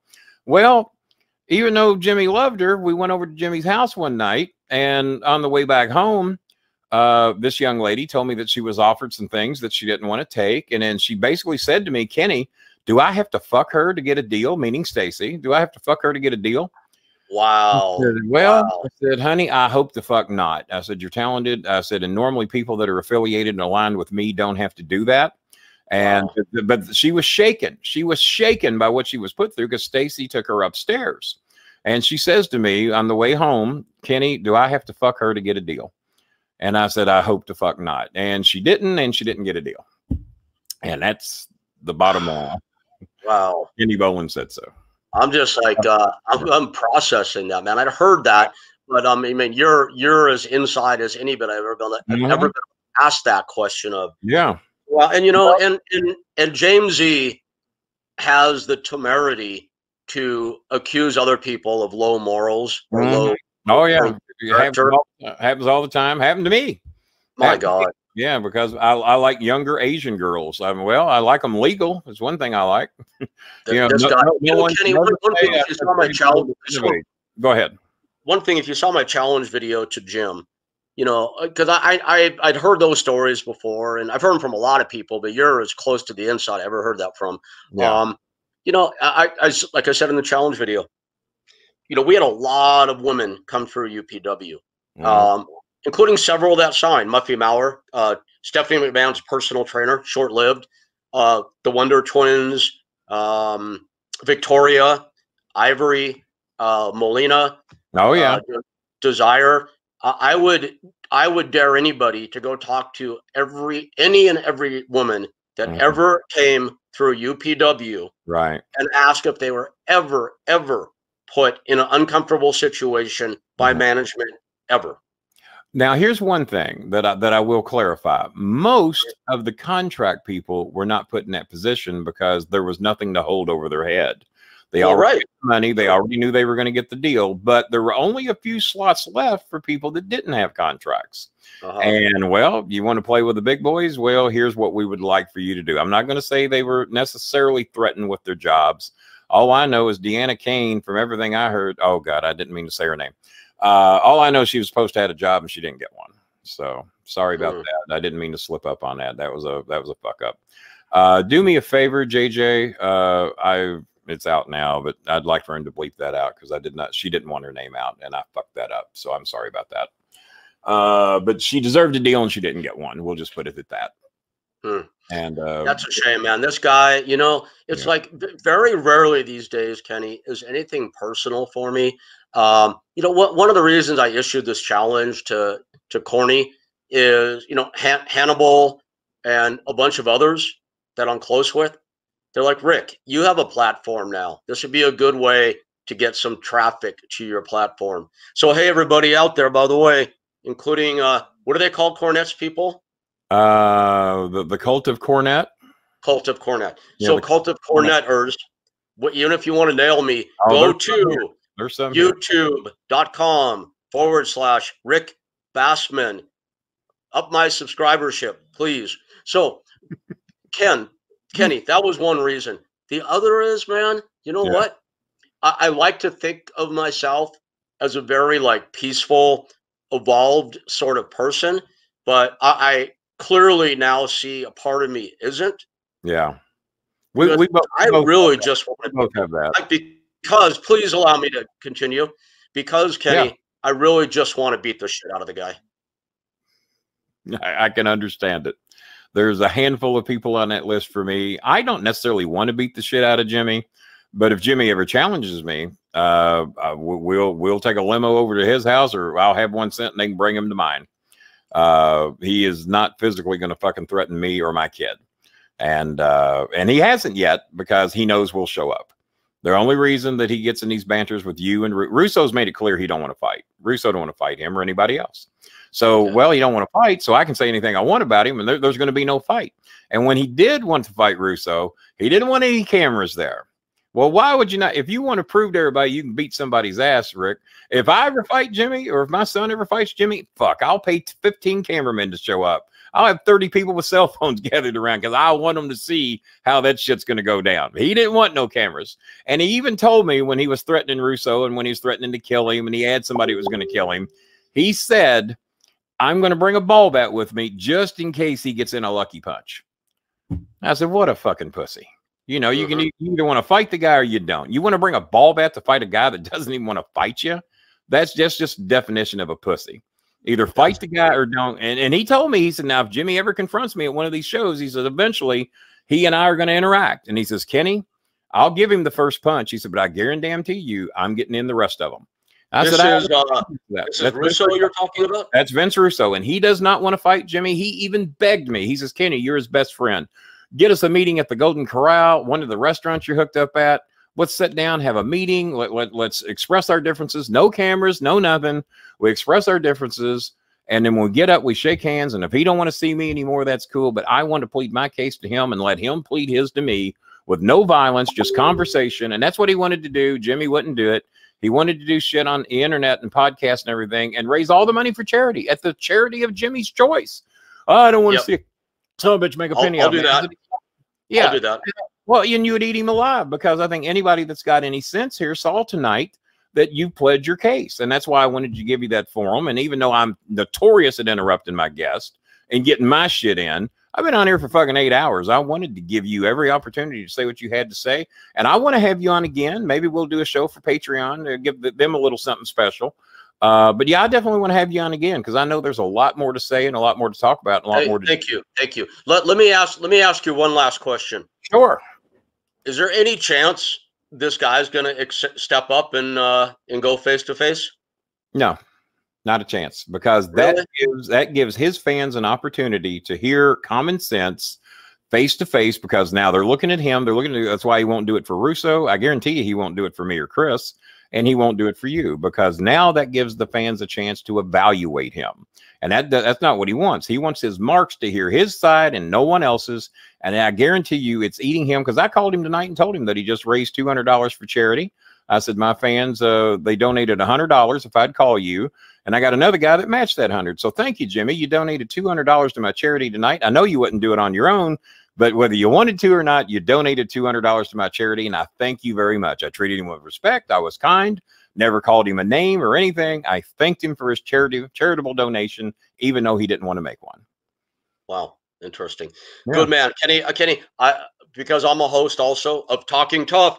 I want to be on your show. I want to be on. I'm trying to plug myself, and you're still interrupting me, man. No, I want to be on your show. I'm afraid I wouldn't get a word in, man. I like to interview my guests. I'd be your guest, and I'd do all the talking. Right, exactly. All right.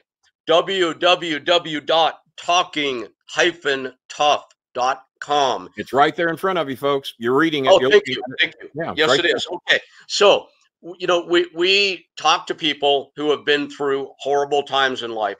You know, the head of the Hells Angels has been on. The head of the Navy SEALs has been on. Auschwitz survivor, as I mentioned earlier.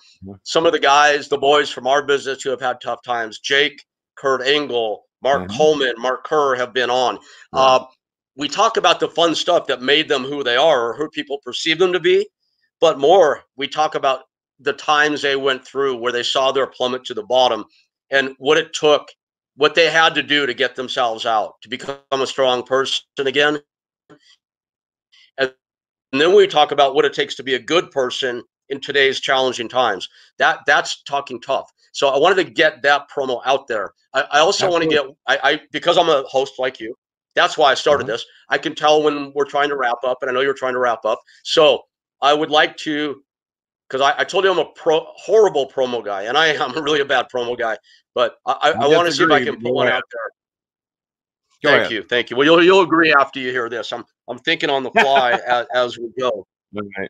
So, Cult of Cornette, you said, right? Cult of Cornette, that's them. Okay.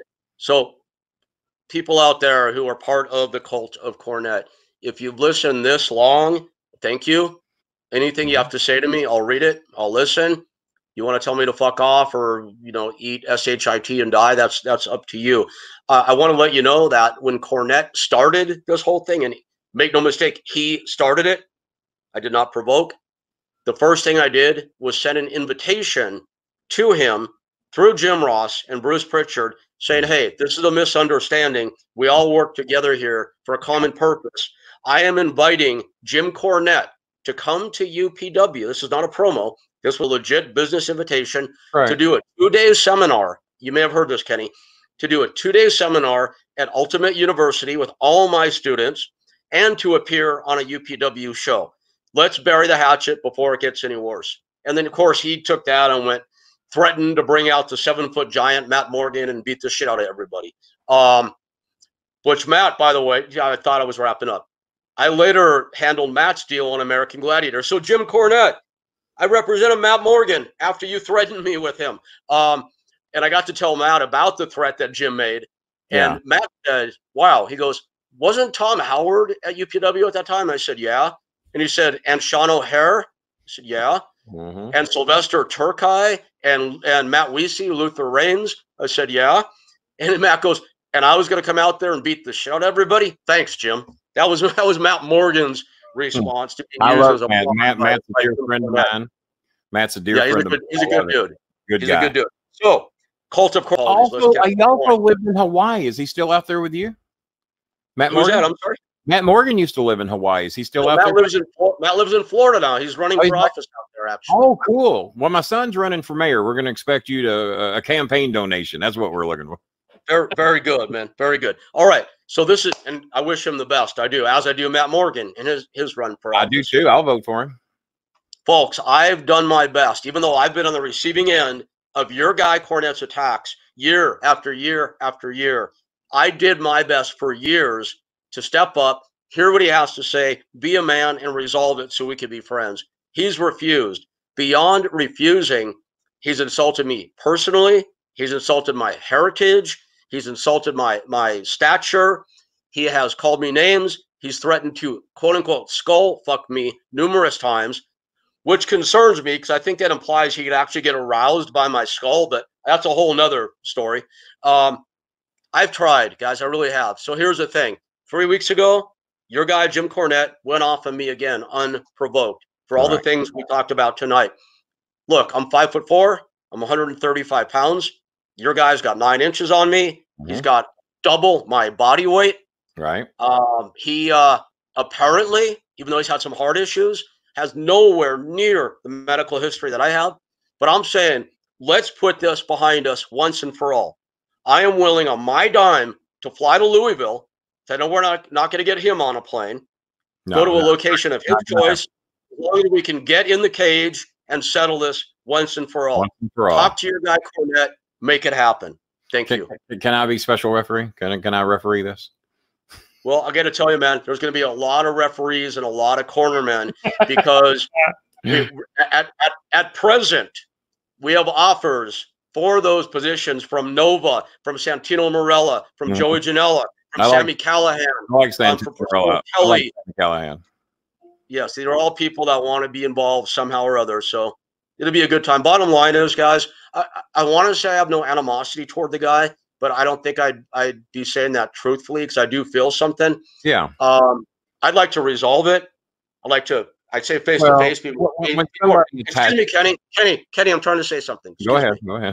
It wouldn't be face to face. It'd be more face to chest. Wait. But everybody, I'm trying once and for all to put this to rest. So write to Cornette, however it is you get a hold of him, and tell him, hey, Jim, this little fucking midget Jew who you want to skull fuck is calling you out. Why don't you do it? Well, he's got one of his marks in here right now. I'll go ahead and let you know. I'm sure you can see it. He says Jim called you out and you tucked your tail and ran, Rick. It doesn't sound like you're tucking your tail and running to me. No, that's no, that's who's. He says you're a terrible promo. You told us that at the start. I mean, yes, I don't terrible. know where the insults are coming from. Terrible promo. Said it. I don't see the name. I do not see it on the screen, Ken. No. He's on Periscope, and his name is Junior Mint 12. So in case you're on Twitter, that's probably he's watching on Twitter. I'm not getting it, but yes, I'm a bad promo. I know that. But Junior Mint, I'll tell you this: he has never challenged me to do anything physical. So I've never had an opportunity to accept or to run. I'm sure you would have heard about it if it actually happened. I'm sure I would have, and I probably would have accepted, but it didn't happen. So the tables have been turned now. And Junior Mint, I absolutely am ready to go. I will buy my own ticket and fly to Jim to make this happen. Let me make a point real quick. Hey, Junior Mint, you're wanting to call him a liar and you want to talk shit in here, and I know you want to go blow Cornette. You're welcome to do so. But the man has told you exactly what happened. He made the challenge. He heard it. So go back to Cornette, and I would block you, but I can't block Periscope assholes, so that's fine. So go back to Cornette, tell him everything that he said here tonight, and let's see if Jimmy takes him on his challenge. He's offered to fly himself here. So if your hero, your god, your little cult leader, Jimmy Cornette, is such a tough guy, you heard the challenge here tonight. It's recorded on 3 different sites. So send Jimmy a copy of it. Let him take a look at it, and then we'll see who tucks their tails and run. And I guarantee it ain't going to be Rick. So little Junior Mint, go report to your cult leader and see what he says to you. There you go. You got a guy that'll report it for you. Okay. Very good. Anything else we need to cover, my friend? Because I definitely want to have you back on. And I do want to do your show. And I'll be as positive as I'm capable of being. Awesome. Wait a minute. Who's been through more than me, Rick? I've been Jimmy's friend for 45 years. Don't I qualify for something? You know, we do a special edition every week on Talking Tough, and it's called 3-Way Dance. So when I started Talking Tough, you know, the first person I had on was Dion Joseph, who he looks like Ahmed Johnson. He really does. Oh, wow, I remember him. But Dion is a sergeant with the LAPD, and he's known as the Angel of Skid Row because he runs the whole Skid Row beat in downtown LA. The next guy I had on was a child soldier survivor from the Sudanese Civil War. Now, the reason I did stuff like this is I pledged to myself to stay away from the pro wrestling and mixed martial arts worlds. But of course, I couldn't do that. I'm drawn to it. Those are my first loves. Right. So we created a special edition called 3-Way Dance. We do it once a week, and we put together like unusual pairings from the wrestling and MMA worlds to do a 3-way dance. So it's me and 2 guests. Who'd be fun to have on with you? With me? Not the first person that comes to mind. Think unusual and out there a little bit.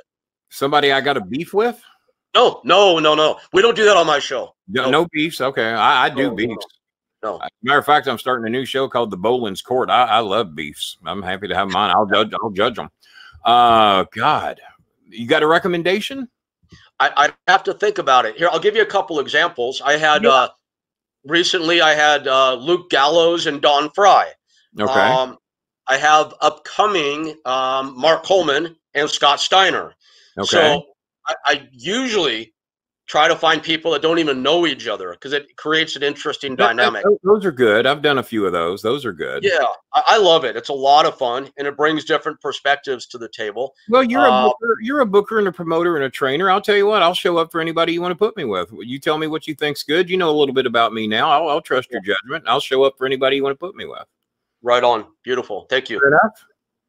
Fair enough, my friend. That's all we can ask. And I hope you come back on soon, man. I'd love to have you back on. We went 15 minutes over tonight, and we get another one. We get to win another 50 and still not scratch the surface with all your stories. You're welcome on my show anytime. You drop me a line, Kenny. I got something I want to talk about. You're on, man. That's all you got to tell me. Beautiful, man. Thank you so much. I really appreciate the forum tonight. Well, Kenny. I tell you what, I love you, man. I love your story. I love your heart. I love what you've done with the pit bulls. We didn't even talk about your rescue missions in Linda Blair. We're going to do that on another show. I'm fascinated by you, man. And you got a beautiful home out there in the middle of goddamn nowhere. Yep. And I can't wait to come out there and visit you. I promise you, man, me, Chris, and Maya's coming. As soon as you're comfortable to have us, we're coming. We'll wear a mask if we got to, but we're coming. I'll wear a tiger mask if I have to. It'll be good to see you, man. Kenny, thanks so much for having me on, brother. Thank you, and my fans, thank you. All of them but Junior meant, but everybody else was cool, and I appreciate that. Hey, even Junior meant, man. We're all entitled to our opinions. We got somebody who wants to sign off the show there. And then, you know, it's funny. They know when I'm wrapping up a call. Yeah. Now singing for their supper. They're excited. Yeah, they did that with me and you the other day on the phone. Remember, they knew. Oh, they know. They know when it's ending. It's so weird. That dog. All right, feed them dogs. We don't want what happened the other day. Let's get them dogs fed. Be good, man. Thank you. Good. Thank you so much. Thank you.